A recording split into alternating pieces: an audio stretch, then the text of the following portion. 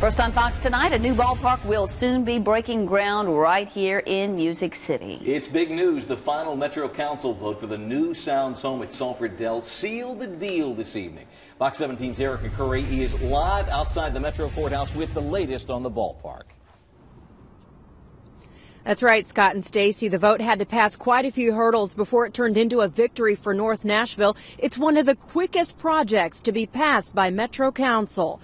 It had public input from the start, most of which was from those living in the Capital District. They're in favor of the plan. Just 4 weeks ago, the $65 million ballpark and stadium idea was born. The only opposition it's faced has been the speed of the project and how to pay for it.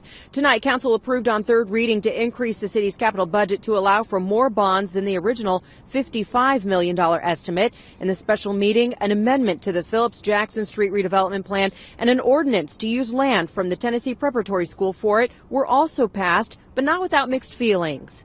You want to support the team and you want it to be successful, but at the same time, hopefully those developments will come and fill in around it. I think it serves as a reminder to all those different council members in the city that we will do economic development, and as a government, we will look at all areas. Tonight's meeting was a lot more relaxed than last Tuesday night's meeting, where nerves and feelings ran high.